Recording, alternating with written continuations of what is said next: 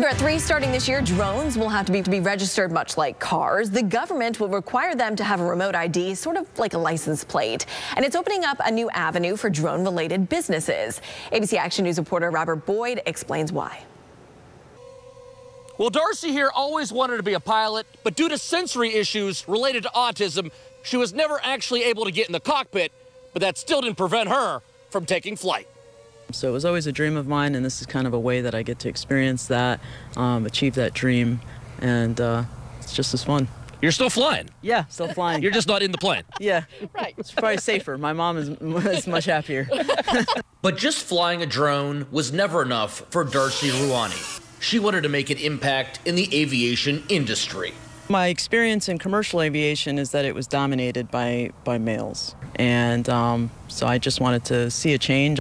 So Darcy founded the company RoC Aviation Services, helping companies with drones meet the ever-evolving rules and regulations of the FAA. Companies that have fleets that do land surveillance, geospatial mapping, they have to gain design approvals, production approvals, compliance certification in order to move forward, and so that's what we're doing. You're living with autism while you run this company. How much of an inspiration do you hope you can be for others living with autism?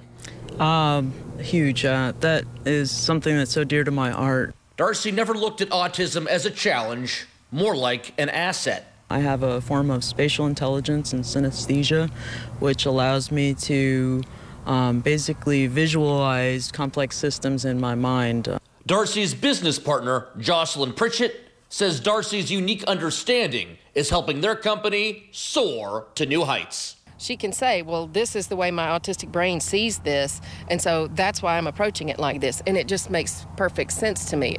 In Tampa, Robert Boyd, ABC Action News.